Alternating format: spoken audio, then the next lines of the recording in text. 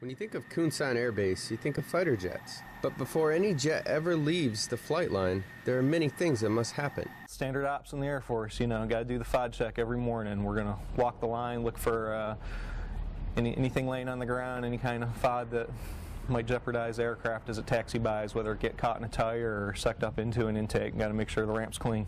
But that's just the beginning of their job.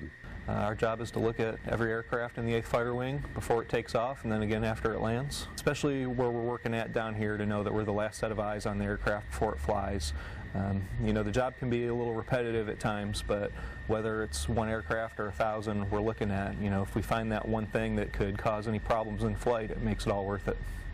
He's not alone in his endeavor. It takes a team to make this work. When the jets come down to EOR, we look for anything that could be a safety of flight issue that happened during the taxi down there.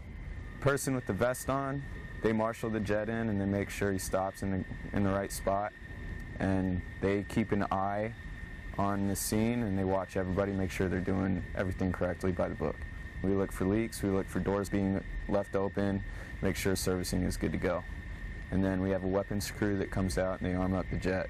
They pull all the last pins, the gun pin or chaff and flare pin. There's one thing particularly special about this airman. I had an uncle. His name was Sergeant James Casey Joyce, who was killed in action in Somalia, October 3rd, 1993. His character was depicted in the movie Black Hawk Down. There were some small inaccuracies in the movie. When Todd Blackburn fell from the helo, my uncle ran to his side, and at the time he was shot in the back.